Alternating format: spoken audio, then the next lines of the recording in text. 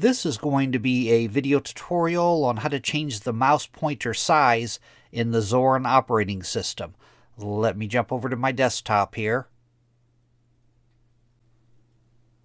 I am on my desktop now. To change the size of your mouse pointer in the Zorin operating system, it's very easy to do. The first thing you want to do is open up Settings.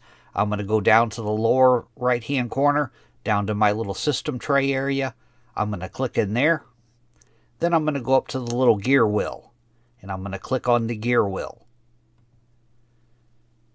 Now in the dialog box that opens up here, the pane off to the left hand side, you want to scroll all the way down toward the bottom to where you see the accessibility section. Click on that. And then on the center pane, right here, cursor size. You can see I have mine set to large.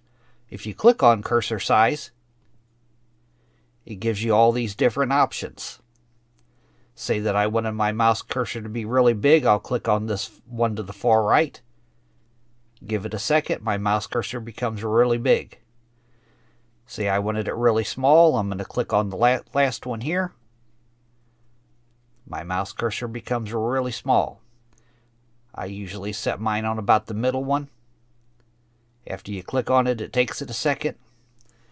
That is how to change the mouse pointer size in the Zorin operating system. Thanks for watching.